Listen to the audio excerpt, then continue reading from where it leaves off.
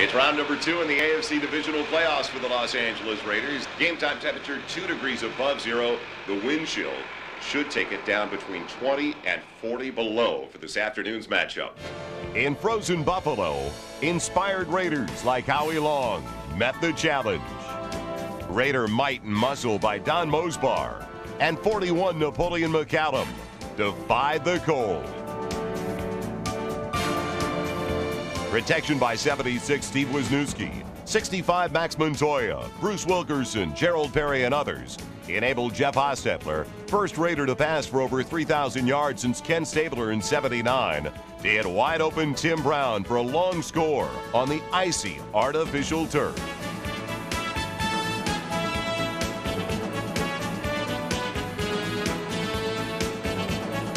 But controversial calls and brutal cold helped end this Raiders season, short of a 5th Super Bowl appearance.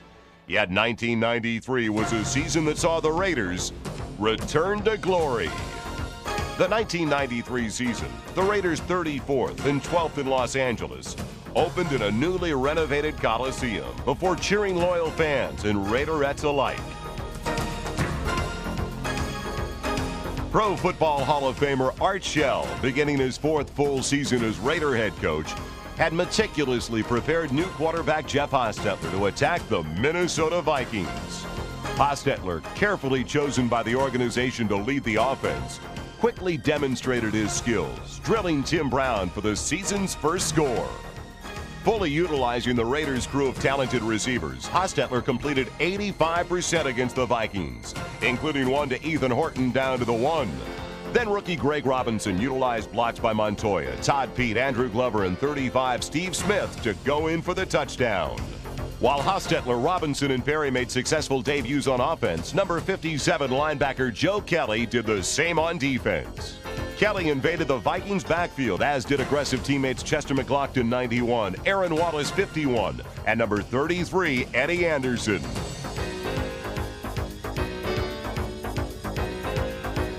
With Minnesota running halted, Raider rushers like 93 Greg Townsend and 74 Nolan Harrison shut down the pass and forced turnovers.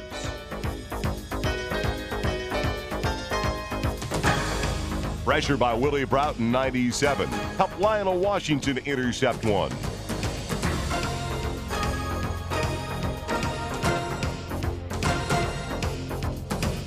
Then Nolan Harrison pressured, and Terry McDaniel, 36, picked off another to close a Raider triumph 24-7.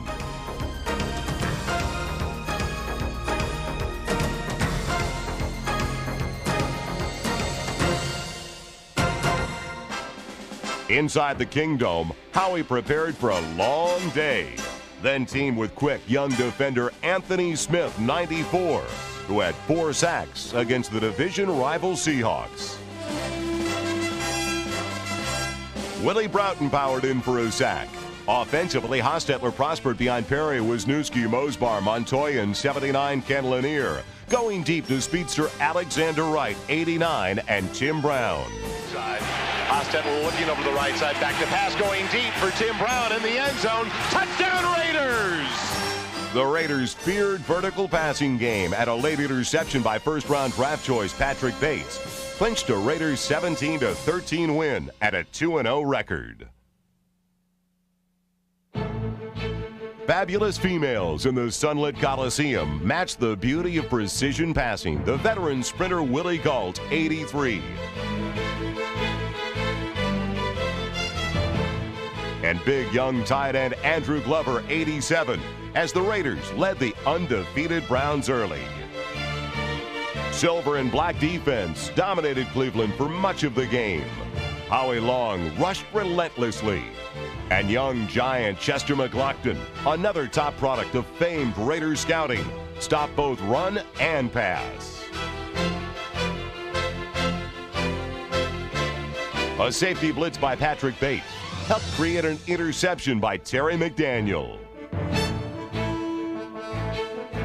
Talented young safety Derek Hoskins, number 20, got his first pro interception.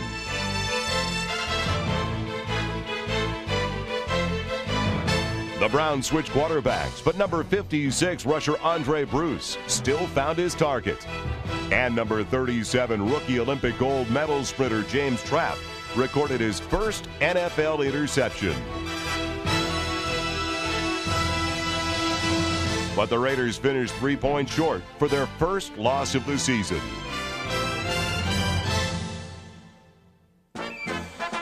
Following a loss in Kansas City, the Raiders returned to the friendly confines of the Coliseum and the red-hot New York Jets.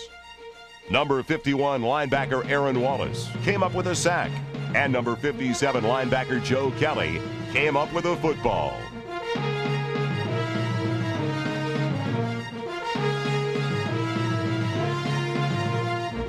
Pressure by James Trapp, an alert play by Eddie Anderson, ended a fake field goal and began a classic Raider comeback.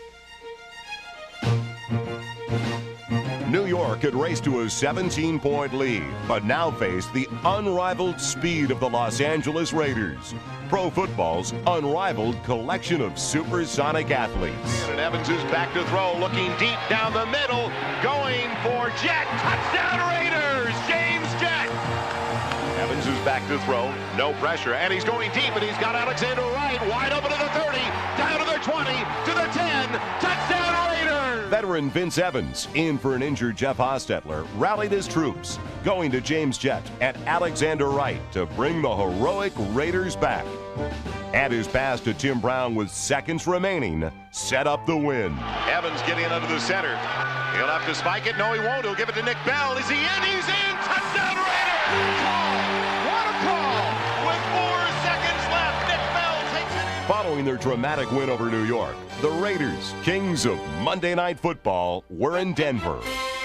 Max Montoya in his 200th league game. Perry, Mosbar, Wilkerson, and the rest opened big holes for Greg Robinson and earned time for Hostetler to find Alexander Wright wide open. Hostetler back to pass, goes into the end zone right there. The Raider offense had mapped a road to the end zone. On defense, battle-hardened wearers of silver and black barred the way. Number 52 linebacker Mike Jones detoured one side while Howie Long closed the other. Number 94, Anthony Smith, took the inside route to one of 7 Raiders sacks.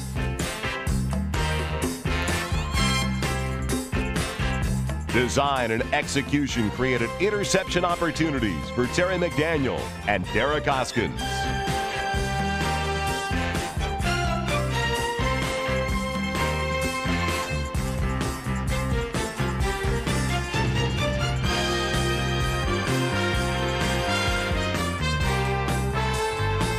Trailing in the final quarter, the visiting Raiders thundered back with a vengeance. Throwing on first down, the pocket holds up, slings it over the middle, has James Jet, complete to the 50.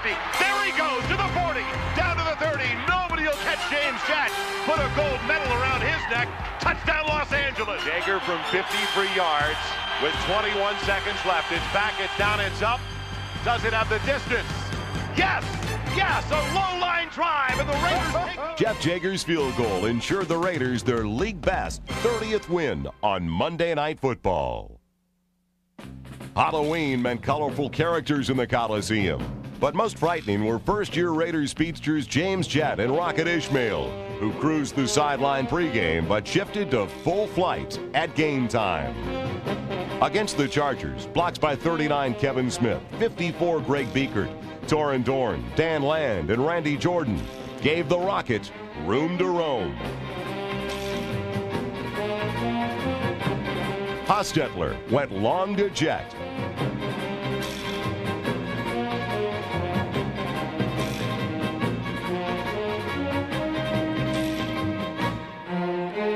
Short to Robinson.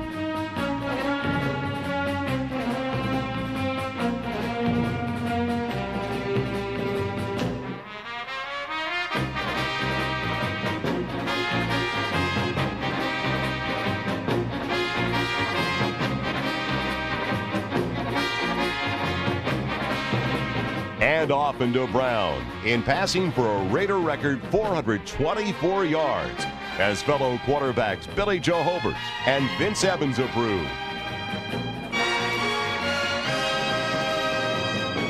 But the Chargers hung on to tighten the AFC West.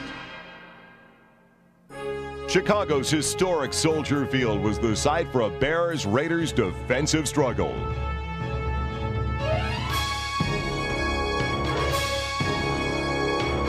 Eddie Anderson intercepted and followed Winston Moss 99 and Lionel Washington goalward. Defense and special teams proved crucial. Jeff Gossett boom punts, and Beaker, Jones, Bates, Dan Turk, and number 25 Dan Land covered fearlessly. Number 91 Chester McLaughlin and 99 Winston Moss made solo plays, then teamed for a key turnover as the Raiders won on the road 16-14. Captains Dan Turk, 67, Winston Moss, and Don Mosbar were primed and ready in San Diego. Blocking by 35, Steve Smith helped Greg Robinson rush for almost 100 yards. While Hostetler connected with James Jett 7 times for 138 yards.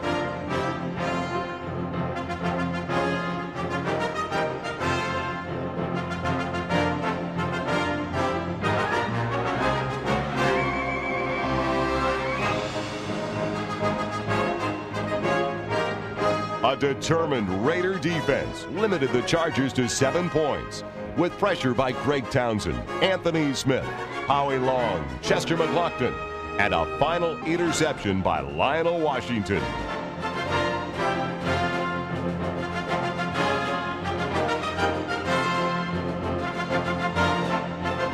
Center Dan Turk, holder Jeff Gossett, kicker Jeff Jager, and blockers Todd Pete, Rich Stevens, Horton, and McCallum teamed for 4 field goals. The 12-7 victory was an NFL record 300th win since 1960.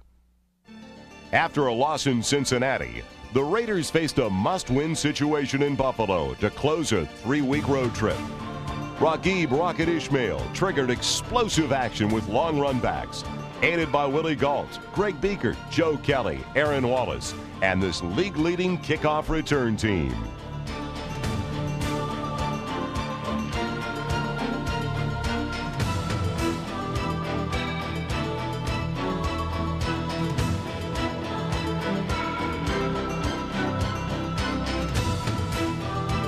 After the Rockets' launch, Greg Robinson used the drive of Gerald Perry and Steve Wisniewski for big gains.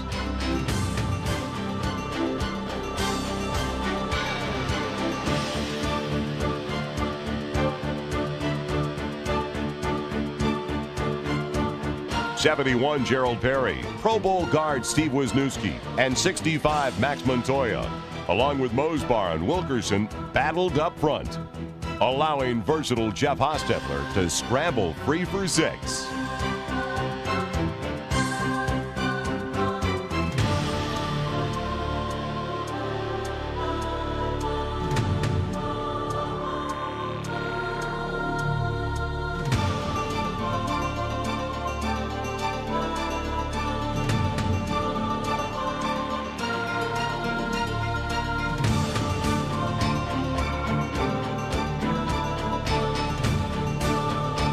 A fourth-quarter interception by alert Terry McDaniel helped keep the Raiders close for another classic comeback, as quarterback Jeff Hostetler combined with Tim Brown 10 times for 183 yards. Hostetler with a short drop back to throw. Goes deep down the right side of the end zone. Brown's there. Touchdown Raiders! Tim Brown! And the Raiders have the lead once again. A Nolan Harrison tackle and an Eddie Anderson recovery guaranteed no more lead changes this day. Next, Art Shell and the Raiders returned home to host former Raider Tom Flores and his improved Seahawks. Greg Townsend, career sack leader among active AFC players, pursued passers, and Pro Bowl bound Terry McDaniel pursued passes. Rookie Randy Jordan, number 23, subbing for injured Greg Robinson, slashed for yardage inside, while Hostetler scampered outside and passed topside for Raider touchdowns. Hostetler back to throw, looking over to the left side. Pressure comes. He's got to hurry. Running over to the right side of the 5. Can he get to the goal line? Yes, he dives in. play fakes. He's back to throw. He looks deep down the left side. He's got James Jett. It's complete to the 15, to the 10, to the 5. Touchdown Raiders! The Raiders, pro sports winningest team, had come to conquer this day. Drives a long one. It'll be taken by Brown. Back at the Raider 26, over to the right side, 30, 35, up the middle of the 40. He's gone to the 45, 50. Breaks the tackle to the 40, down the sideline to the 30, to the 20, 10, 5. Tim Brown's electrifying 74-yard punt return keep the Raiders' 27-23 victory. Coach Art Shell demanded continued effort against Tampa Bay, and the Raiders in Rocket Ismail took every step necessary to climb toward the playoffs.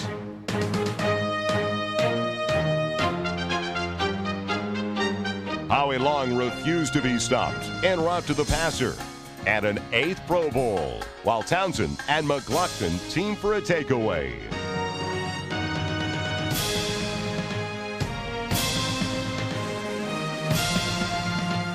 Knapp in the eyes, the tailback.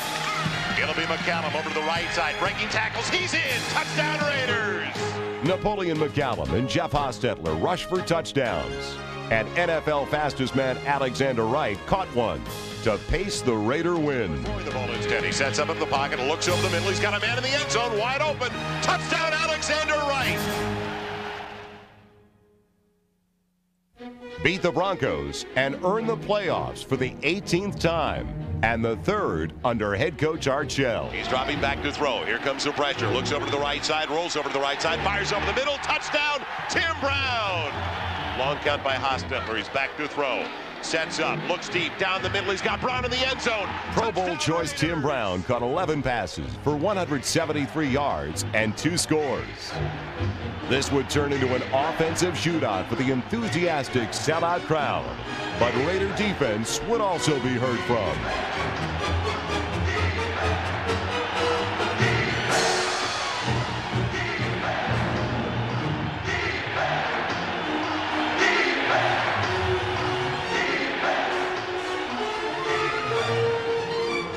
Raider regulars welcomed the challenge, as did veteran reserves like number 56 Andre Bruce, who blocked a punt.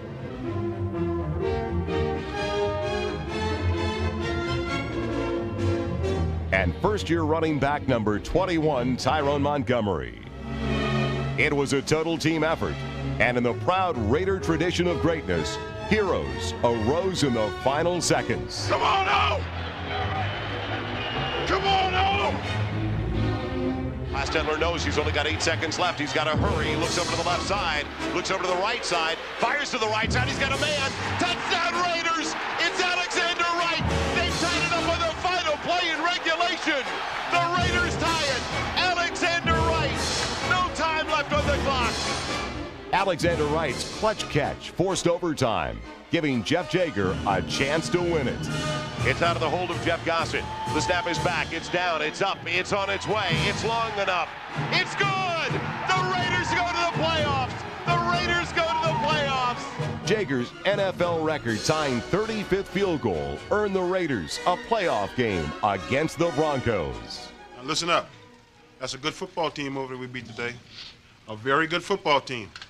And we got them again next week. Right here. Okay? Good job.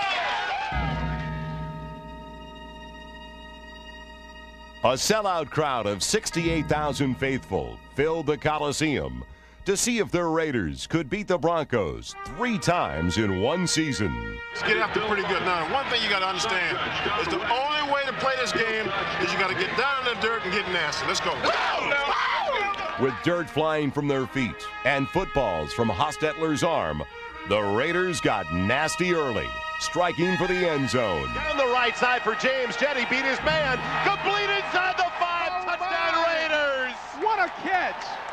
2nd and goal from the 8. Hostetler looking, setting, fires over the middle. Horton's there. Touchdown Raiders. The strong-arm Hostetler found James Jett, Ethan Horton, and Tim Brown for first-half touchdowns.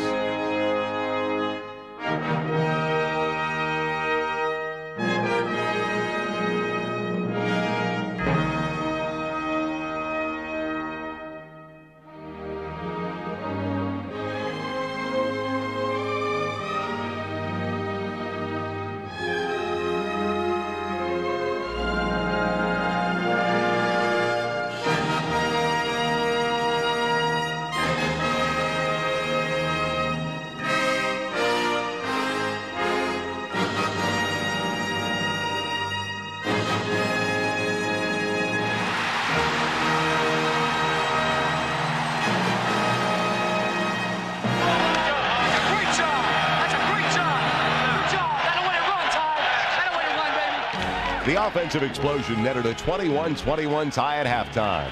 The Raider defense was without inside strength Chester McLaughlin, whose season ended in injury early in this playoff game. But these valiant Raiders would not waver. Torin Dorn intercepted. In this final home game, 13-year veteran Howie Long pursued. Hoskins hit. And Ricky Dixon, 31, covered punts.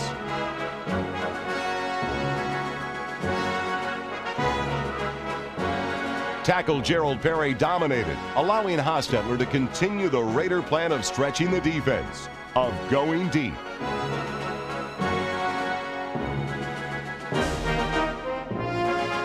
James Jett and Alexander Wright displayed Raider artistry at its finest. But the second half was Raider power football, featuring Napoleon McCallum, who blasted through for 3 touchdowns.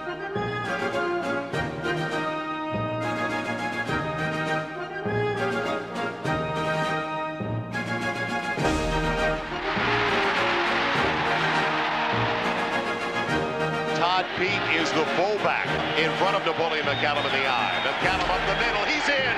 Touchdown Raiders.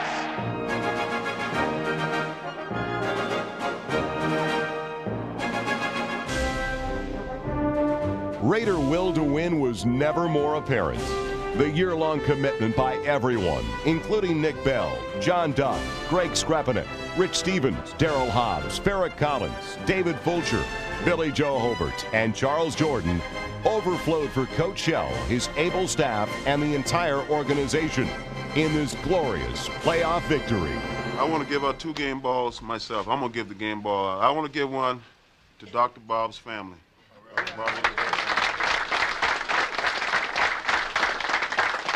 And I also want to give a game ball to the big guy back here.